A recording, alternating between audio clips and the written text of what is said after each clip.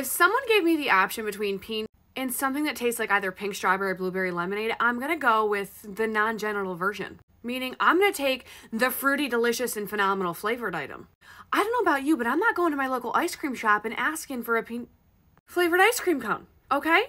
Now, hey, if you love that flavor and you really wish that, I don't know, like Burn Dairy would come out with that flavor for an ice cream cone, I don't know if that's a possibility, but I do know as a woman who has a husband and a lot of girlfriends who also have husbands or boyfriends or are interested in men, as well as the fact that I've been in the intimacy space working with thousands upon thousands of women for the past 12 going on 13 years, we would prefer something delicious over skin flute. Okay, I'm just saying.